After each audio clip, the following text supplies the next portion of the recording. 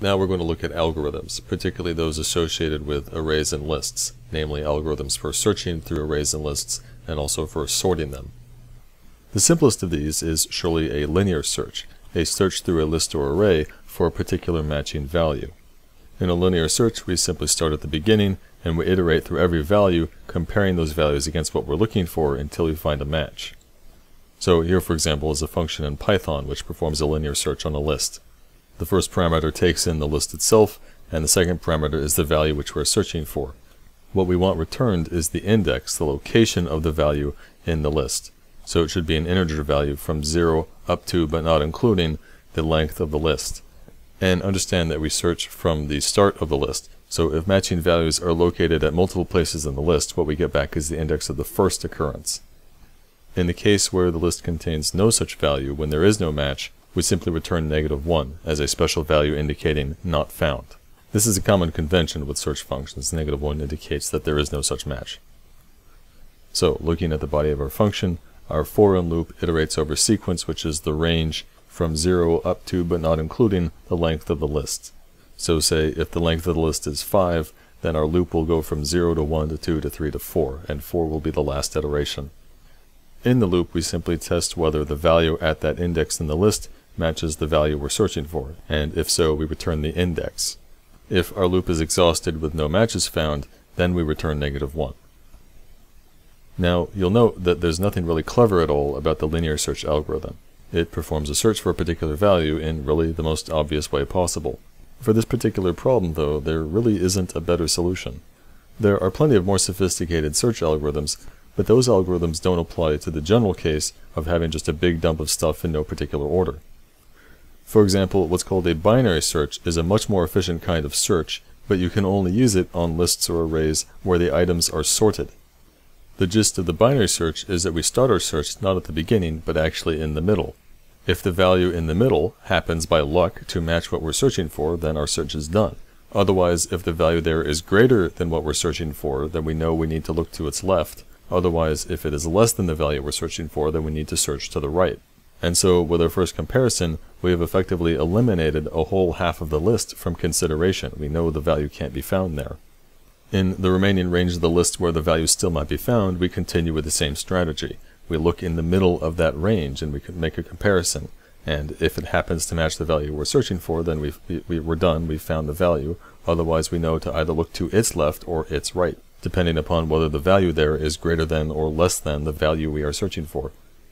So here, for example, we have a sorted list where the first item is -7 and the last value is 1881, and notice that all the values are in ascending order. And if we wish to find the value 340 in the list, to retrieve the index at which it is located, assuming it is located at all in the list, we start in the middle, and we see that the value there, 178, is not equal to 340, it's in fact less than 340, so we know that the value we're searching for is somewhere to the right of that index.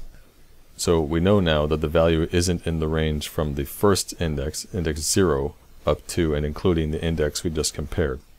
In the subrange that remains, we jump to the middle there, and we compare that value against 340, and we see that it is greater than 340, so the value we're looking for, 340, must occur earlier than this index, if in fact it is present at all in the list. So one last time, we jump to the middle of the remaining range, though in this case the range left has an even number of elements, so there's no precise middle. We either have to have our algorithm round down or round up in such cases. In this case we're rounding up, and it turns out that, oh, we've actually landed on the value we're searching for. And having found the value we're searching for, the algorithm returns the index, which in this case is 7. So one way to think about this algorithm is that we are effectively shrinking the range in which we are searching. It is contracting as we search. So in our binary search function implementing this algorithm, again we take in two parameters, the list itself and the value we're searching for, and we're going to return the index of the found value, or -1 if it's not found at all. And we're going to use two local variables, start index and end index, which denotes the range within the list which we are searching. And of course at the start we're searching the entire list, so we initialize start index to 0 and end index to the last index of the list, which is of course 1 less than the length of the list. As long as we have a subrange left to search, the start index will be less than or equal to the end index. In each iteration, we find the middle index, mid-IDX, retrieve the value at that index, and compare it against the value. And if it's equal to the value, then we found the index. Mid-index is the index we are searching for. Otherwise, if it is less than the value we're searching for, then we know that that index and everything to its left is no longer part of the valid search range. So we need to adjust the start index to be actually 1 greater than the middle index. And conversely, if the middle value is actually greater than the value we're searching for, then we know that the value will not be found off to the right. So we adjust the end index, we bring it in to be 1 less than the middle index. What will then happen in a case where we're searching for a value not found in the list is that in the last iteration, the start index or end index will be adjusted such that the end index and start index cross over. The end index ends up less than the start index, and so our loop condition tests false and we return -1. Notice at the line at the top of the loop where we get the mid-index value that we use the int function to round off whatever gets returned from the division by 2. If it happens to be something 0.5, then we want that to be rounded, because of course indexes to a list are always integers, not floating point numbers. Unlike in searching, when it comes to sorting, we have more than a few different options for the general case of an unsorted list. We're going to look at just 5, starting with the infamous bubble sort and ending with the accurately named quicksort, which note that yes is intentionally spelled as 1 word rather than 2, unlike all the other sorts. So the general strategy of the bubble sort algorithm is that we work from the start of the list to the end of the list, comparing each adjacent pair of items and swapping those which are in the wrong order. So here we have our unsorted list of E, B, C, A, D, which of course properly sorted would be A, B, C, D, E. And in our first pass through the list, we will compare the first element and the second element, E and B, the second element and the third and the fourth, and the fourth and the fifth. And as we do so left to right, and we swap them as we compare. We swap them if they are not in the correct order. So first off, is E less than B? No, it is not, so we need to swap them. That puts E in the second position, which we compare against C in the third position, and those two are out of order, so we swap them. C ends up in the second position and E in the third. And then we compare E in the third position with A in the fourth, and those again are out of order, so we swap them. A gets moved into the third position and E in the fourth. And then finally E compared to D, again those are out of order, so we swap them, and D ends up in the fourth position and E in the fifth. Now of course the list is still not sorted, but this is just our first pass. We now do a second pass, but this time we do one less comparison and swap. So we compare B against C, that's the correct order, so we don't need to swap them. Then we compare C against A, and those are out of order, so we have to swap them. A ends up in second position and C in third. Then we compare third position C against fourth position D. Those are in correct order, so there's no swap there. And after our second pass, we end up with B, A, C, D, E. Again, still not sorted, but again, there's another pass. Again, with one less comparison than the previous pass. So we're just comparing B against A. Those are out of order, we swap them. And then B against C, those are in order, so no need to swap. And notice now that our list is now properly sorted. However, if the data had been different, if things were mixed differently at the start, it's still possible that the first and second item would be out of order. So we actually have one more pass to do, in which we compare one less item from the previous pass. So we just compare the first and second. But of course A and B are still in correct order, so we don't swap them. The point though is that the algorithm doesn't know that in some cases it might finish early. It might not need to do the last few passes. But that all depends on the particular unordering of our list at the start. Now you may have noticed a pattern with bubble sort that after the first pass, the last item is in its proper position, and then after the second pass, the next to last item is in its proper position, and then after the third pass, the next to next last item is in its proper position, and so forth. So one way to think of bubble sort is that it's effectively like we are finding the item that goes at the end of the list, and then the next to last item, and then the next to next last item. And this pattern continues until the very last pass, where actually we're putting the very last two pieces in their place, the first and second item. Again, note though that in some cases, depending upon how the data is unsorted to begin with, some items may find their place early. Like notice that D, the second to last item, finds its place after the first pass, so it actually finds its place one pass early. And actually in this case the same can be said of C, B, and A. They all find their place one step early. In any case, looking at how we would implement this in code, we have our function bubble sort, which takes one parameter, the list which we are sorting, and in the body we have two loops. The outer one for each pass through the algorithm and then the inner one for iterating through the comparisons made in each pass. Recall from our example that we had 5 items and yet we did 4 passes, because the pattern with bubble sort is that the number of passes is 1 less than the number of items in the list. And in the inner loop, the number of comparisons we do starts off 1 less than the length of the list, but gets smaller by 1 by each pass. So from the length of the list we subtract 1, and also we subtract the index of which pass this is. In the first pass, the pass index will be 0, and in the last pass it will actually be 2 less than the length of the list. Because again, recall that the range function creates a range from 0 up to, but not including the number specified, and in our outer loop we specified a range of length of list minus 1. So if the list has a length of 5, then the argument to range is 4, producing a range of 0, 1, 2, 3. So in the last pass it will end up that our inner loop will only do just 1 iteration.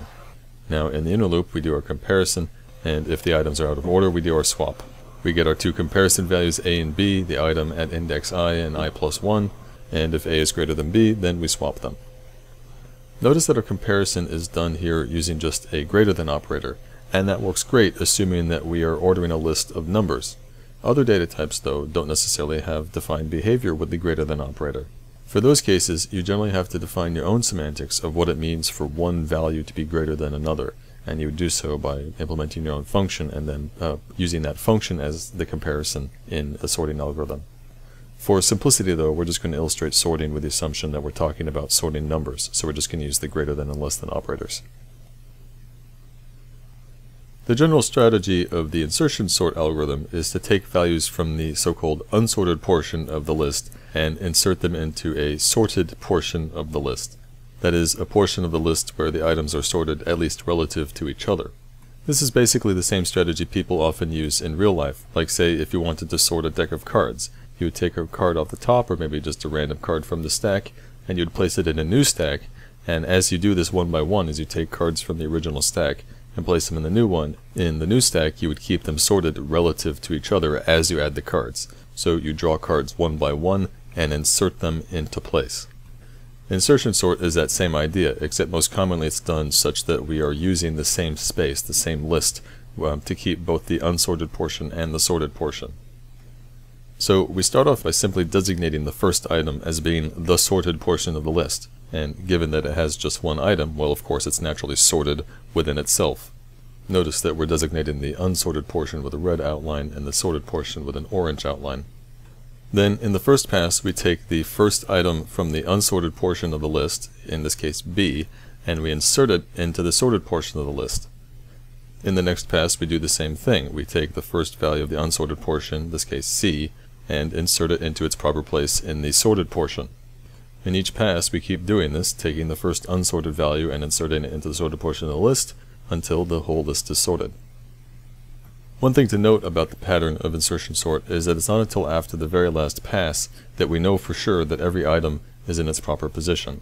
Until then you have, yes, the sorted list is growing, and some items may end up in their final position in earlier passes, but it's not until after the very last pass that we know that any and all items are in their proper position. Now, as for the actual insertion process, the way it works is that we compare the value to insert with the value to its left, and if the insertion value is less than the value to its left, then we swap them and do it again. We compare the insertion value to the new value to its left, and if it is less than that value, then we swap them. So basically we walk the insertion value one step to the left until finally it either reaches the front of the list or we find that the value to its left is less than that insertion value. So here in the second pass, when we insert C into the sorted list, C is less than E, so we swap those two values, and then when we compare C against B, C of course is greater than B, so the insertion value is actually now in its proper place. Looking now at code for insertion sort, we have a function insertion sort that takes one parameter, the list to sort, and again we have two loops. The outer loop, which iterates for each pass of the algorithm for the insertion of each item, and the inner loop, which does the actual insertion. Note that in the outer loop we are iterating from index 1 up to but not including the length of the list. So in a 5-element list we're going to iterate from 1 to 2 to 3 to 4. Again, we don't have to insert the first item into the sorted portion of the list because we just designate that first item as itself being the sorted portion of the list. So we actually start by inserting the second item of the list, not the first. Now, in our inner loop, we are iterating from the index of the item to insert, its original position, down to, but not including, 0. That's what the third argument to range here means, that we are counting down, not up, and we're counting down in steps of 1. So when index has, say, the value 5, then range here represents the sequence of 5, 4, 3, 2, 1. And then inside our inner loop is where we do our comparison and swap. So first we get the two values to compare, the value at insertion index and the value just before insertion index minus 1. We compare them, and if the value to the left is less than or equal to the insertion value, then we are done with this pass of the algorithm. We're done inserting this value. So we break out of the inner loop. Otherwise, we do a swap and go to the next iteration.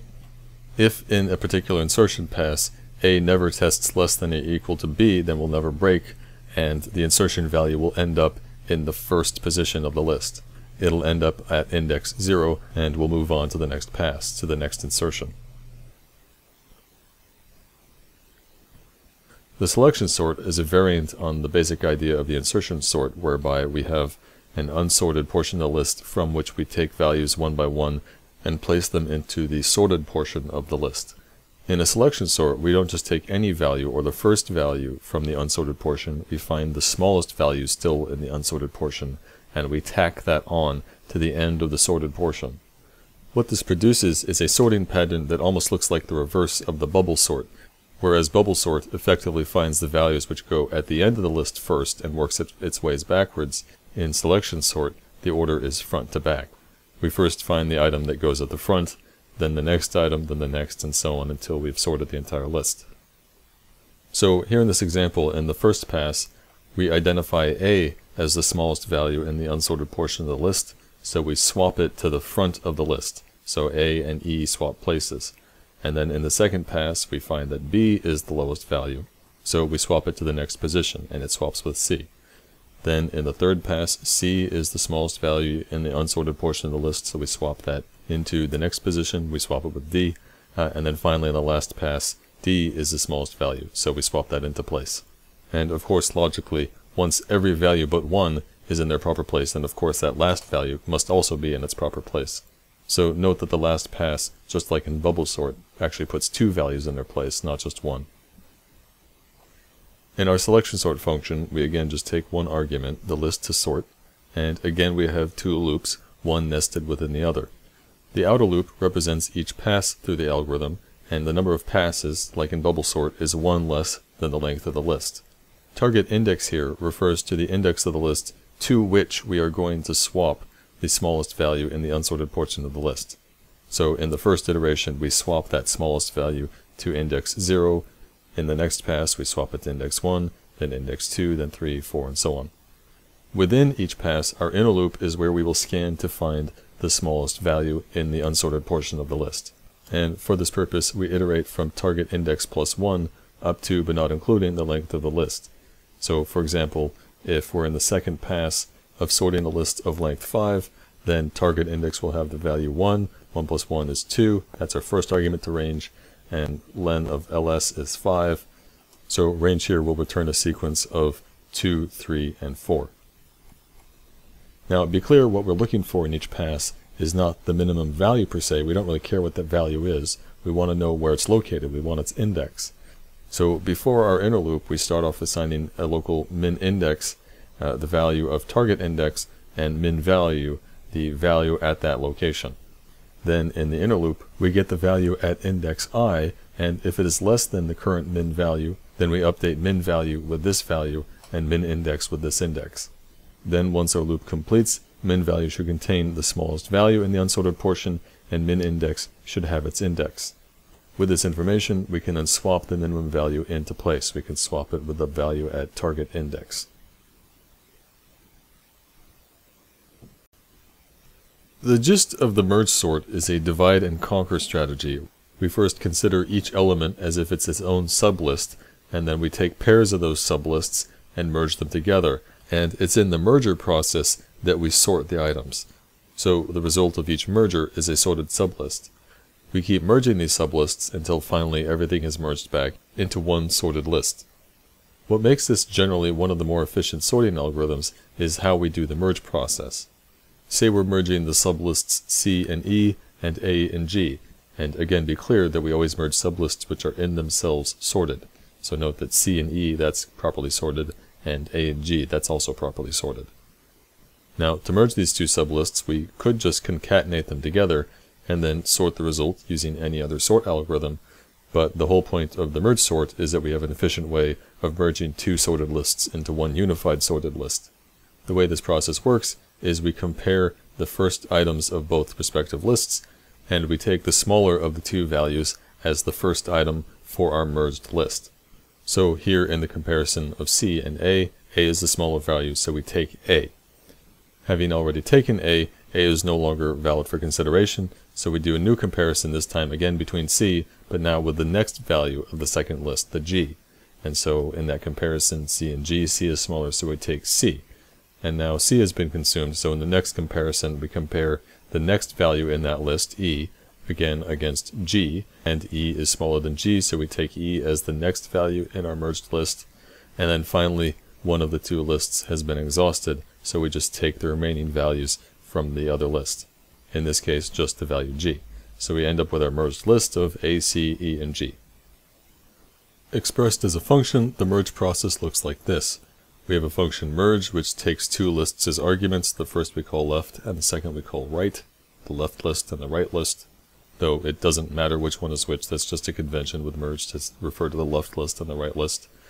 And in the function, our goal is to produce a new merged list, which we initialize starting out empty, and also we're going to need an index keeping track of our progress through the left list, and an index keeping track of our progress through the right list, and we initialize both of those to 0, to the start of those two lists. The actual work is then done in an infinite loop, with actually 4 mutually exclusive cases, because in each iteration we have 4 different cases. There's the case where the right side list has been exhausted, in which case right index will be greater than or equal to the length of the right list. There's the case where the left list has been exhausted, in which case left index will be greater than or equal to the length of the left list. And then there's the case where neither has been exhausted, and in our comparison of the values at left index and right index in the respective lists, the value in the left list is smaller than the right list. And finally, in the last case, it might be that the value at right index in the right list is smaller than the value at left index in the left list. So again, we have the top 2 cases where no comparison is done because one of the 2 lists has been exhausted, and then in the 2 bottom cases, neither list has been exhausted, so we do a comparison, and in one case the left value is smaller, and in the other the right value is smaller. In the case where we do the comparison and the left value is smaller, then we take that value and we append it to the merged list, and we increment left index by 1. In the case where the right list value is smaller, we take that value and append it to the end of the merged list, and increment right index by 1. And then in the case where the right side list has been exhausted, we want to take the remaining values from the left list, append them to the merged list, and we're done. We return that result. In the case where the left list is exhausted first, we take the remaining values of the right list and we append them to the merged list and return that result. Note that the controlling condition of the list here is simply true because we want the list to just iterate indefinitely until within the loop we get one of the 2 cases where either list has been exhausted, and so we return a list. Because one or the other list will get exhausted eventually, this isn't an infinite loop. In case you're confused about the Python code here, recall that a colon inside the subscript operator used on a list, that's a special syntax for selecting a range for a list.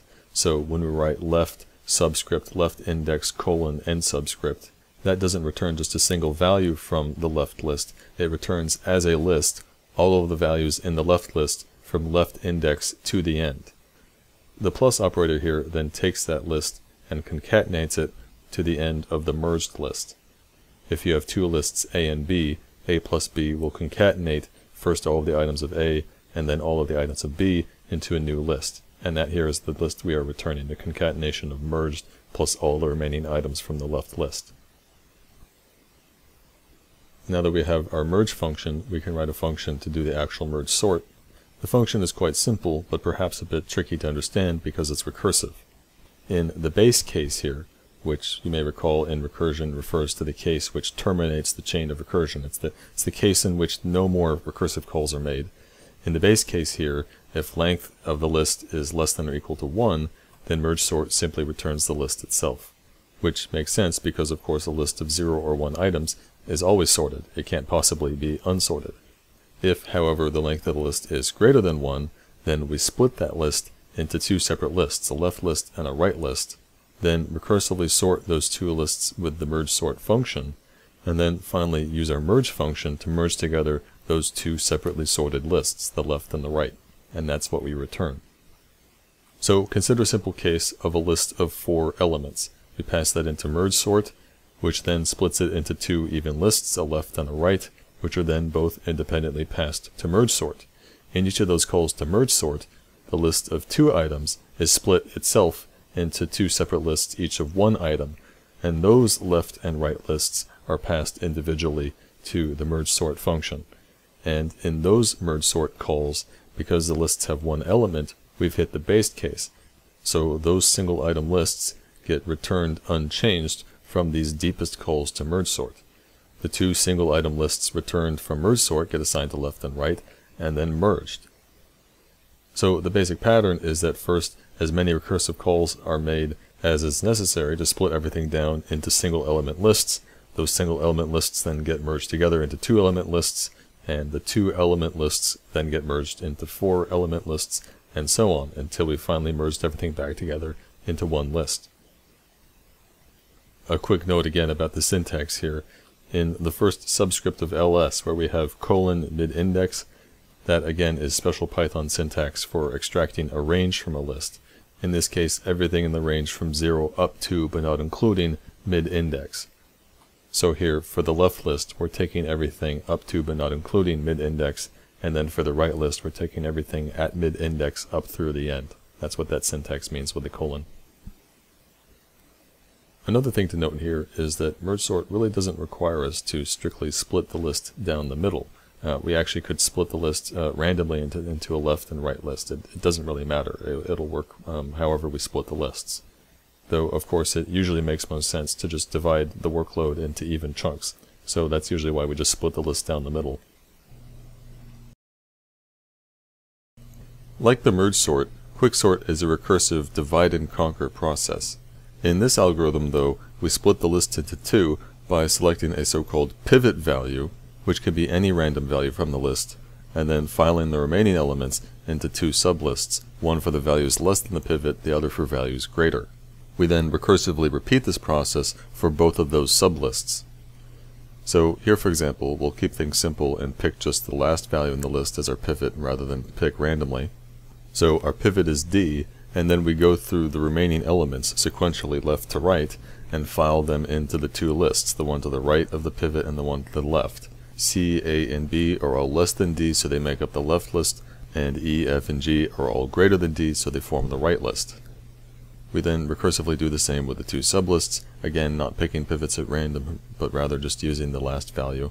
So our 2 pivots are B and G. So B ends up with A to its left and C to its right, whereas G ends up with E and F to its left. Notice in this case there were no values greater than G, so there's nothing to G's right. We now recursively apply this same logic to the 3 sublists. A and C are the only elements in their lists, so of course they are selected as the pivot. And then in the list of E and F, F is the last value, so we select that as our pivot. And we end up with A without anything to its left or right, because of course it was the only element in its list. And the same for C, but then F has a single element E to its left. Recursively applying this logic one last time, we use E as a pivot, but of course there are no other values, so it has nothing to its left or right. So now, here in the end, we've recursively applied the process until every value has been used as a pivot. The way our sorted list gets constructed is that when the recursive call on the left and right sublists returns, the sorted sublists they return get concatenated with the pivot in the middle. So, for example, in the case of our pivot B, its sublists are A and C, and those are both just single element lists, so they are the recursive base case. They just get returned as is, and then those 2 sublists are concatenated with B in the middle. Then, in the case of pivot D, its recursive call on the sublist CAB, that returns the sorted list of A, B, and C, which we just concatenated together. And D's right sublist EFG should also come back sorted, so now we can concatenate those together with D in the middle. So now, looking at a function for quicksort, again, we just take one argument, the list to sort, and first off we have our base case, the case where the length of the list is less than or equal to 1, in which case we just return the list itself, because of course a list of one element has nothing to sort. When the list is longer than one element, first what we do is we get the pivot value, and again we'll just use the last value in the list as our pivot. And recall that in Python, when you specify a negative index, you're getting the elements relative from the end, so -1 is the last element in the list. We then get a list of all the remaining elements, all the elements but the pivot, and assign it to a variable rest. That's what subscript :-1 does. It returns a list of all the elements but the last. And then we create our left and right sublists, which start out empty, but then we loop through all the values in rest, and if that value is less than pivot, then we append it to the left list, otherwise we append it to the right list. We then recursively quicksort the left and right list, and once those recursive calls return with the properly sorted list, we concatenate them together with pivot in the middle, and this produces the sorted list which we return. Note that when we do the concatenation, we put pivot in its own list, because otherwise pivot is just a non-list value, and you can't concatenate a non-list with a list, so we have to put it into a list first. Now, the version of quicksort I just showed you is not the usual version because what we did involved producing several extra lists. In practice, quicksort is usually implemented in an in-place fashion, meaning we sort by moving things around within the original list rather than producing additional lists. The way an in-place quicksort works partly explains why we chose the last element as our pivot, because it makes most sense for this in-place method. We start off by initializing what we'll call the pivot destination index, represented by a blue arrow, to the first element. We're then going to iterate from index 0 up to, but not including the last index, and we're going to compare the value at that index against the pivot. And if it is less than the pivot, we're going to do two things. First, we're going to swap the value at that index with the value at the pivot destination index, and then after that, we're going to increment the pivot destination index by 1. So here's how this plays out in this example. First we start at index 0, compare that against the pivot as indicated by the dotted line, and know the value e is not less than the pivot, so we're not going to do anything in this pass. If it were, we would swap this value with the value at the pivot destination index, though in this case the pivot destination index is the same location, so there would be no actual swap, but we would then increment the pivot destination index. So it does matter that we compare the pivot against this first element, because it might be the case that we want to advance the pivot destination index in this pass. In this case, though, we don't do that.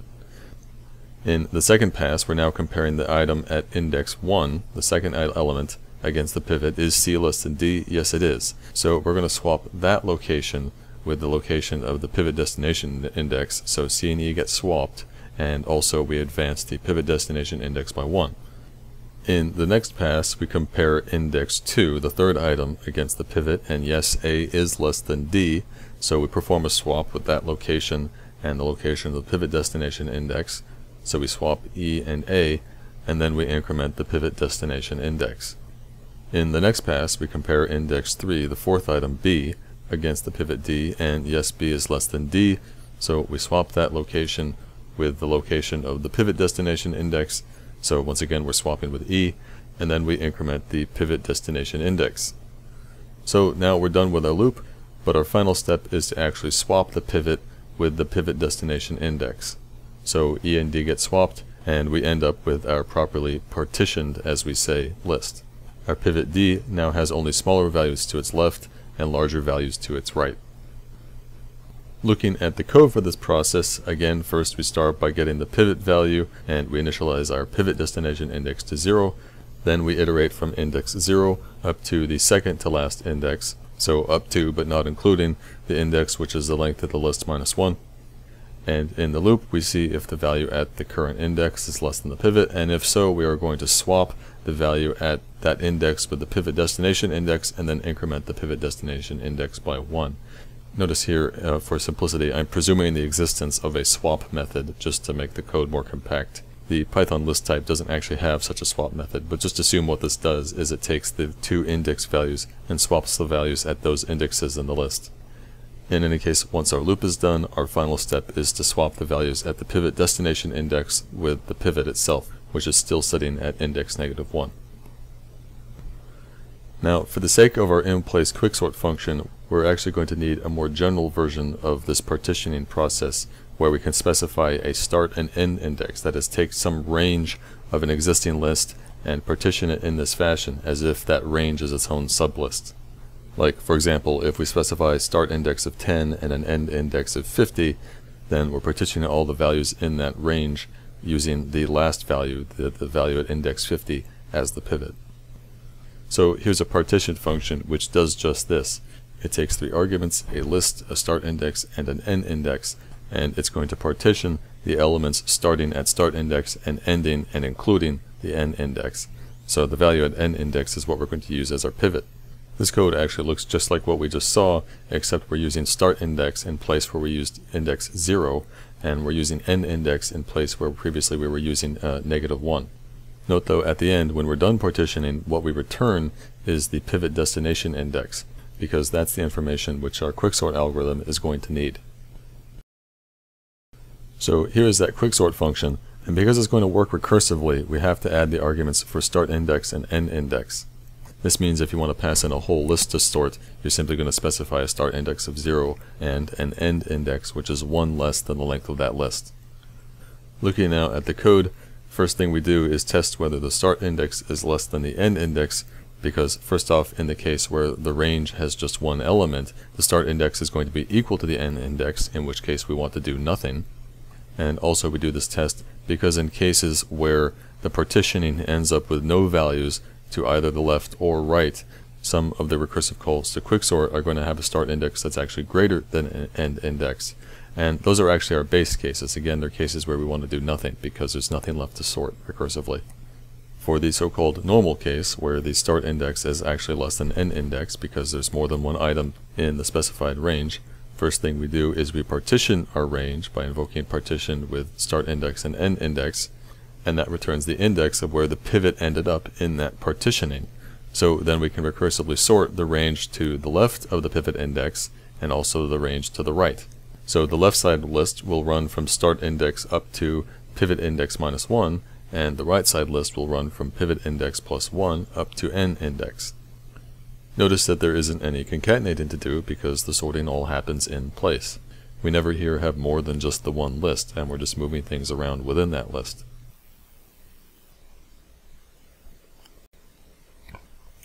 When we consider the performance of an algorithm, we have two basic concerns of efficiency: how much space in memory ends up getting used, and how much time is taken to complete the job.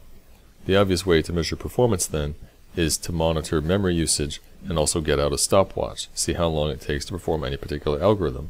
But doing these things, particularly the latter, is not generally useful. The same algorithm run on different systems, or run at different times on the same system, or runs on the same algorithm with different input data.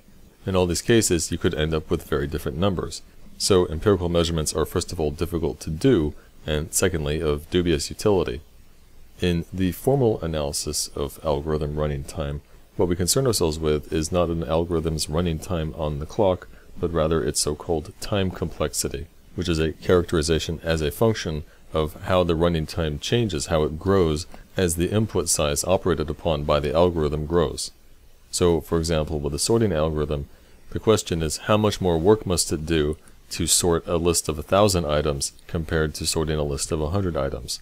How much more work must be done as the set of input data gets larger and larger? What's called big O notation, as in a capital O, is a notation in which we take the time complexity function and reduce it to a simpler function. Or, put more accurately and mathematically, big O notation describes what's called the limiting behavior of a function, as the argument to the function, in this case the input data size, tends towards a particular value or infinity. In this case we're concerned about infinity. To put it another way, big O notation characterizes a function by its growth rate. The idea, as you'll see, is that certain factors aren't really relevant because in the long run, as the input data set gets larger and larger and larger, those factors just don't have much influence on the general shape of the curve. So consider first of all the time complexity function for the linear search algorithm. And actually there's not just one time complexity function, there are three. There's a function expressing how much work must be done in the best case, in the case taking the least amount of work. There's a function for the worst case, the case that will take the most amount of work, and then there's the function that characterizes the average case. Well, if n is the length of the list we are searching through, in the best case, the element we're searching for is the very first item, so all that gets done is just one unit of work. In this best case, our loop only has to iterate once. In the worst case, the value that we're looking for is at the very end of the list, in which case we end up having to iterate through the entire list. So the time complexity function of the worst case is n. And then in the average case, the element we're looking for is in the middle. So the average case is 1/2 n. I should note here that usually in this analysis we consider only comparisons to be a unit of work. For the sake of this analysis, when you look at the statements of the code, you just ignore every other statement. All we're concerned with are the comparisons. This simplification tends to work out well because for every branch and for every loop, there's one comparison. And it's the branching and looping within an algorithm that primarily influences how much work gets done as the data input size grows. In any case, now we have the time complexity functions for the best case, worst case, and average case, but how do these functions end up getting reduced in big O notation? Well, for our best case, which consists of just the constant 1, this remains unchanged in big O notation. Likewise with the worst case, n simply remains n. In the average case, however, the factor with n is considered irrelevant, because while 1/2 n is a slower rate of growth than n, for the sake of broadly characterizing the function by its rate of growth, it's considered extraneous information, so we just reduce it to O(n). What we really care about with big O notation is which of these curves does the rate of growth of our algorithm most resemble. In the very best case, our algorithm doesn't take any more work to perform as the input gets larger and larger. In other words, it's a constant time algorithm, denoted as O1. And understand that the big O notation is always O1 and not O2 or O3 or O4 or O5. If our algorithm always takes, say, 5 comparisons to perform no matter what the input size, we reduce that to O1, because in the grand scheme of things it doesn't really matter whether we're talking about 5 steps to perform an algorithm or 1. All we care about here is the rate of growth, and whether an algorithm always takes 1,000 steps to perform no matter the input, or just 1 step to perform no matter the size of the input, those rates of growth are the same, so we denote them both as O1. Of the rates of growth shown here, the worst one by far is n factorial. The curve of the factorial function grows extremely rapidly, so an algorithm with a time complexity of O(n factorial won't do well with large sets of data. As the data set gets large, the amount of work which the algorithm must do explodes, likely making the algorithm impractical to use on large or even moderately sized sets of input data. So n factorial is definitely not desirable, and n squared is pretty bad as well. N log n and n are generally pretty reasonable, and then best of all, aside from O1, is O log n, which very nicely decelerates its growth as n gets larger and larger. So be clear that despite how it may look in this diagram, the log n curve does keep going up and up and up as n gets larger. It levels off to a very, very gradual curve. So a question is, in which kind of algorithms can we expect to get log n? Well, the general answer is an algorithm in which with each step, with each iteration, we cut down the set of work. And recall, this is precisely what the binary search does. With each iteration of binary search, we are removing from consideration a whole half of the remaining data set. So, whereas the best case for binary search is, again, 1, a constant time search, because it may happen that just there in the middle is the value we're looking for, but then in the worst case, the time complexity function works out to be, for reasons I won't detail, log base 2n plus 1, and in the average case, log base 2n minus 1. Expressed in big O notation, 1 becomes simply O1, log n plus 1 becomes simply log n, because the plus 1 is not really going to change the shape of the curve, it's just going to move it up slightly. And also note that we generally leave out the base 2 part of log n, because that's just understood. And lastly, in the average case, log base 2n minus 1 again becomes O log n. We just drop the minus 1 because again that just slightly shifts the curve without really changing the shape of the curve. So formally we can see here, at least in terms of time complexity, binary search is a very efficient algorithm. though I must say that in practice, when binary search is executed on real hardware, the way binary search jumps around the list isn't very conducive to performance on today's CPUs that are very reliant upon caches. Because if you recall from an earlier unit, the way the CPU cache tends to work is that when you access an address in memory, a chunk of the surrounding addresses are brought along with it automatically into the cache. Because the general presumption of the CPU is that when we access address, we are very likely to then want to access stuff that is near that address. Binary search thwarts that expectation. So actually in practice, especially when it comes to searching through smaller lists, binary search may actually be less efficient than just a simple linear search, because linear search will likely trigger fewer cache misses. Lastly, looking again at the 5 sorting algorithms we considered, here are their time complexities expressed in big O notation for the best, average, and worst cases. And note that quicksort and merge sort both have in-place variants. In the case of quicksort, we're considering the in-place version, and in the case of merge sort, this is the not in-place version. The clear winners here are quicksort and merge sort, because n log n is a shallower function than n squared. N squared is a steeper rate of growth. And while insertion sort and bubble sort have a best case of n, those are just the best cases, and best cases are generally not considered typical. Mainly what we're concerned with are average cases and worst cases. Those are generally far more important. As to whether quicksort or merge sort is preferable, well, merge sort seems to have the advantage in that its worst case is still n log n rather than n squared, but in practice, quicksort in the best and average cases tends to execute faster than merge sort, so quicksort actually is probably the most commonly used. The main disadvantage of merge sort is that its operation requires more memory. And finally, while bubble sort is never really used in practice, selection sort and insertion sort, despite having bad growth characteristics, are actually quite efficient on at least smaller lists, so they are sometimes used when the amount of data to sort is known to be small.